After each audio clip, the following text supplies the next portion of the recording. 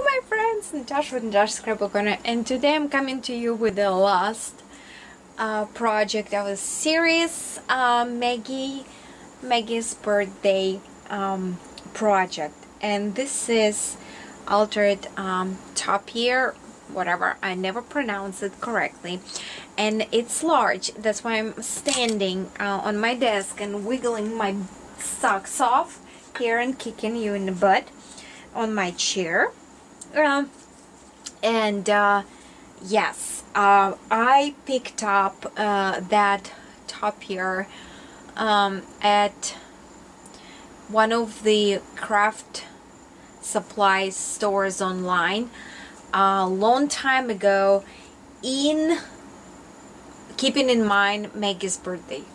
Don't ask me, it's weird, and I'm always saying, you hear me all the time, I'm always saying, if your project is not going quite yet, you know, sometimes it's just stalling and stalling and stalling, it's just not going, that means that necessary part haven't arrived yet, because the minute you will receive that part, everything will go smooth. So this was a long journey, you know, process of gathering things here and there and getting some idea. So it's almost like a year. Weird, right?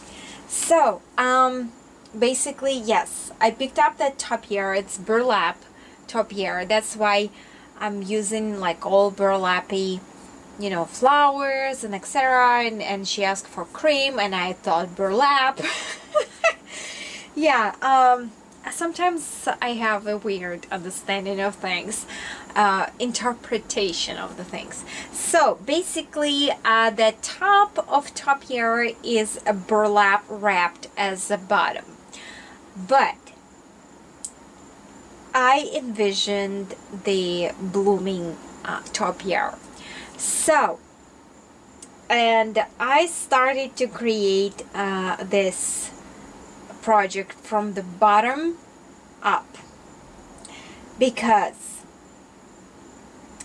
idea is, you see, each, let me zoom in. Idea was like that.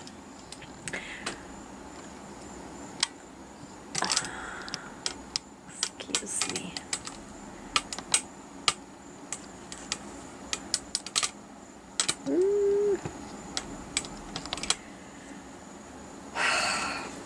That she can reuse what's put on the top in here. So all these wild orchid craft flowers are from the packs that I used on another part of the project, and I finished using all of them by just wrapping it on top of the Topiary. But they are not just adhered, they are pinned on the stick pin, so she basically can take out the flower that she needs and use it for her project. I use the stick pin for a stick pin cushion, and when she absorbed all this yumminess, she's gonna have a naked Topiary. Okay, so now if I can put it all back, so each flower in here is pinned on, so she can definitely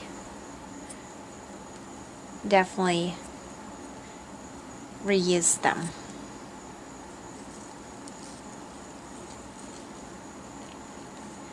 So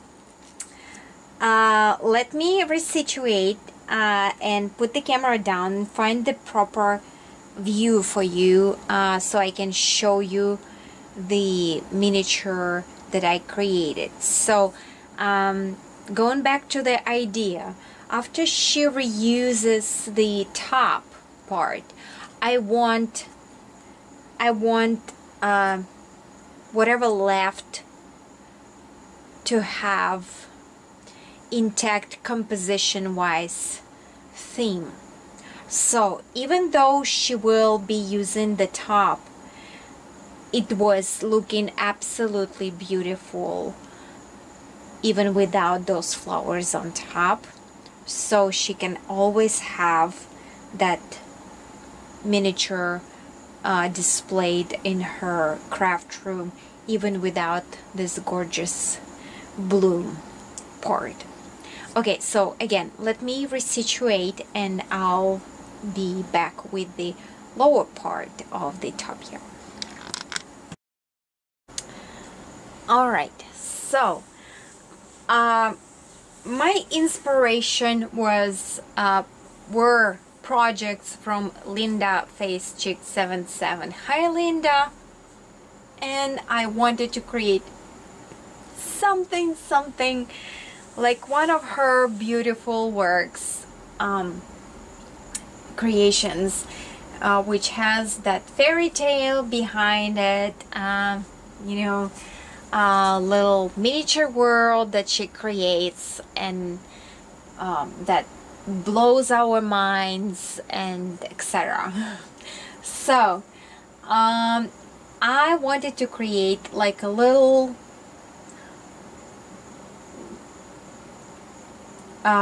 backyard childhood scenery for Maggie, because she's raising two wonderful grandkids, not raising, but you know, babysitting, and she's right now in the childhood world, let's put it this way, because when you are communicating with a child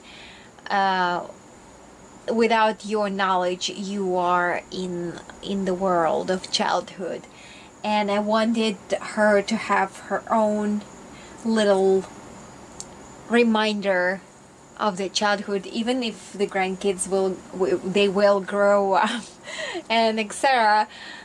She would have this little world. So the stem for the tree, I wrapped the old Prima floral, you know, one of those long packs, and it has the swirls and the flowers and leaves all swirled in. So I just wrapped it around the stem, and it was kind of pale yellow, which was perfect for my scene. And in the front, right in the front, I put the metal spoon that I picked up in one of janking trips, and it's absolutely gorgeous. It's such a delicate work in there. So, and Maggie is such an amazing lady.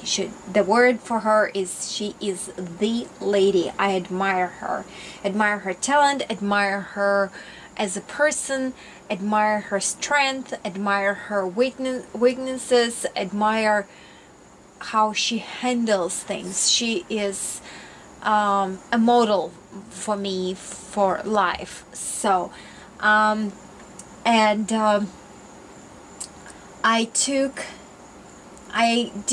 couldn't find a small enough butterfly, so it will proportionally, you know, small, although it's still not proportional. So I took one of this type of flowers, the 4-petal ones, the Prima, and I kind of folded them, you know, sideways, and it here to create like a butterfly. And then I took the feather butterfly and I trim the feathers down, so I downsized it. I cut the middle out, I took the body out, I saved the antennas, and I put the pearl bead trim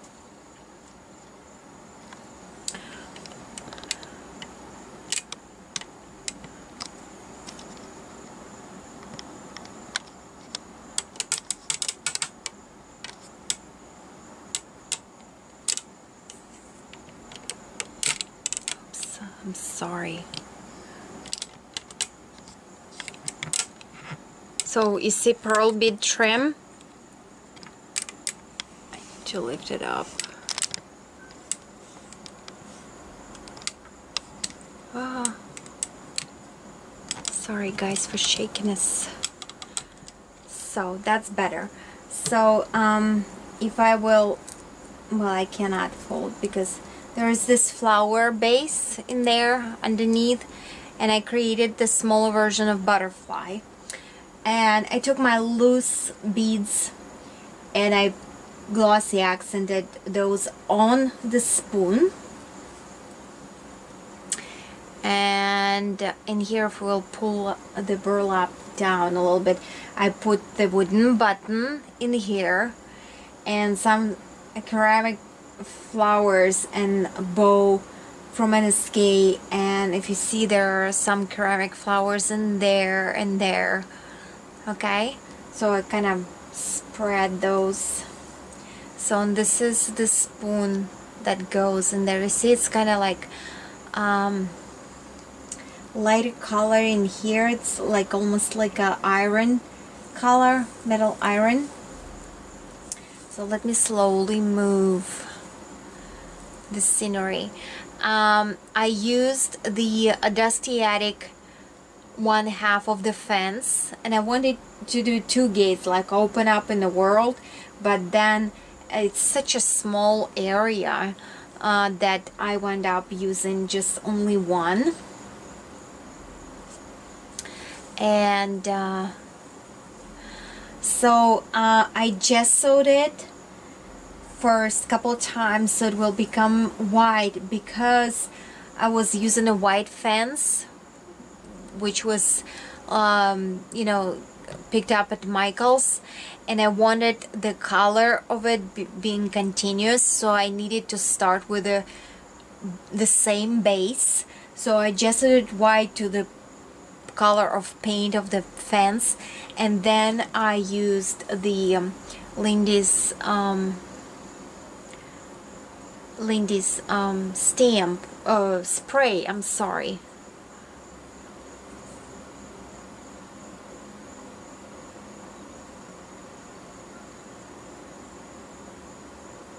This one, yeah, to get that rusty kind of, you know, color to it. And I just put some Well-Worked Craft roses here and there, and, you know, put the wine, you know, swirled it. So, oopsie.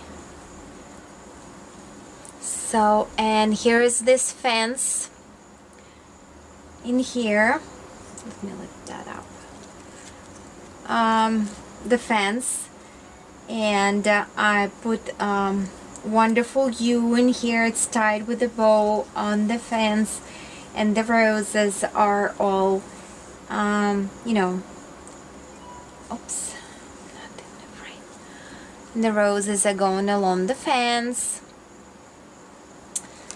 and this little thing that dangles in here, I'm gonna need to zoom out so you would understand what it is.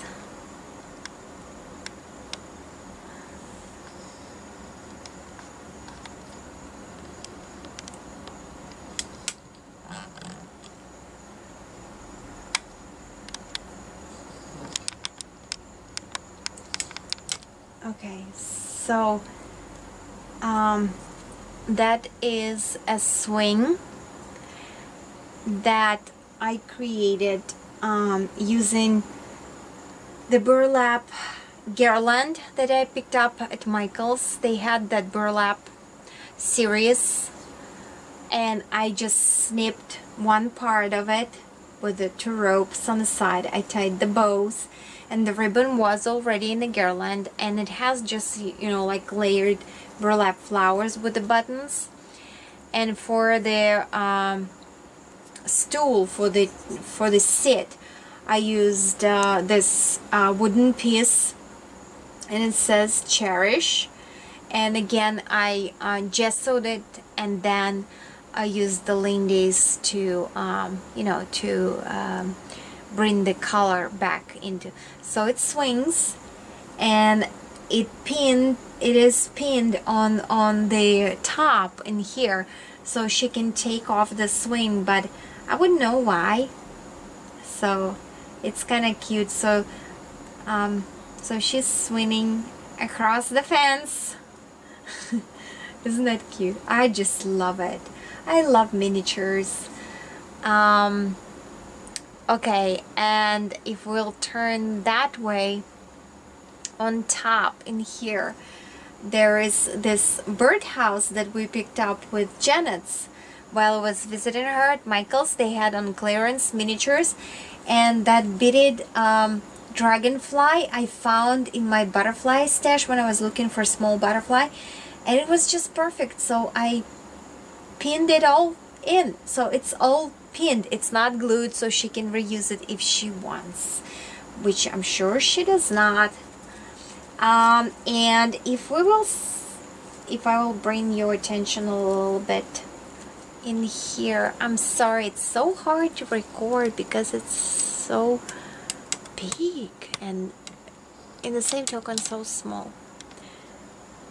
So on the wine I hang a hanger, which is one of the series miniatures, and this flag banner, it's kind of like tied on the hanger.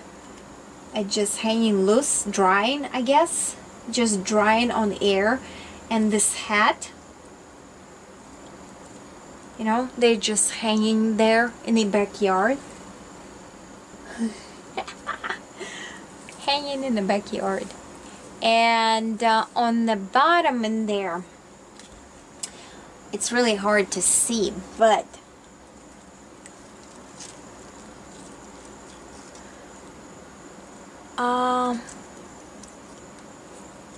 still no see. This one is a spool, and with a thread, you know, on it, and it grows the flowers out of it instead of pot. And here it says, can I read backwards? Dream come true. So that's that. And then this is like breathtaking cool. Okay. This is the mold of the carousel horse that I have at NSK. And I don't know why people you didn't pick it up, but you didn't. And this is absolutely gorgeous. So what I did the resin, and I sprayed it with the Lindy's twice and let it dry, and then I just colored it with the stickles, and look how gorgeous it is. So, and it has that pole, and I use the straw, little paper straw, for the pole. And Trish gifted me a wooden piece of light, street light. So I cut it off and I used only the top, and I tuck it inside the straw, making that little kind of like canopy out of the flowers, the Prima flowers in here. And on the back I glued the flatback pearl from NSK with the like brownish, honey brownish color, and it's almost like a light bulb and light, so it's kind of like light shines in the light. So, and it's carousel, but inside of the paper straw there is a wooden bamboo skewer, so it's all pinned in, so it's not just you can't it's gonna bend, you know, the paper thing will bend. So yeah, that's that. So how stinking adorable is that? Okay, let me go down, and in here I have the paper clip that I sprayed the heck out of it, and I put some tiny rosettes that are grown out of the paper clip. And in here, oops, we have more rosettes and some scrap of the doily that I lost when I was doing the flying cup, because one of my pups stole that piece and then I suddenly found it. So I'm telling you, everything happens for a reason. Everything. So they stole that piece so I can tuck it in here. And in here, so we are almost to the front. There is this button on the front. I created the bird nest. I used one of the recollection bird nests, and it was too big, so I cut around it, make it smaller, and use one of the Prima flat flowers in there, and sprinkle some resin flowers and the buttons here and there, and the crystals, hearts in there, so pearls. And right here, I know you cannot really tell because there is so much going on, but if you will take a look, there is clear bird that sits on the nest and it swivels, so it's almost like ready to fly. So do you remember in Michael's they had those Ashley's brand? They had the flowers, the butterflies, the birds and everything in different colors. Ashland, and they came on the wire, so I left it on the wire, just stuck it in, and it swivels, so there is a motion on that one. And if I will bring you up one more time, excuse me, am I there? Because it's really hard to see. Yes, right here I cut a longer stem of the wire and I tuck it in there, and here's another butterfly is on the way to the nest, because by feng shui you cannot, a family cannot have one, which means you need to have a picture of two horses, 2 houses, 2 trees. Otherwise, if you will have one, that means loneliness. So I wanted to have the full family, the full house, and that's what I wish Maggie to have, a full house. Maybe a little bit different from understanding full house, but your grandkids and kids,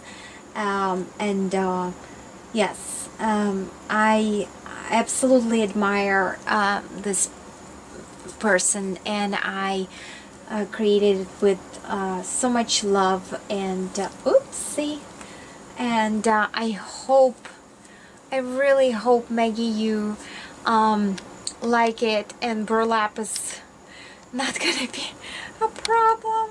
And on the bottom, because it was shading, you know, burlap, that, you know, nesty thing, I doubled layered it with the doilies. It's still shedding some stuff, but it's not too bad.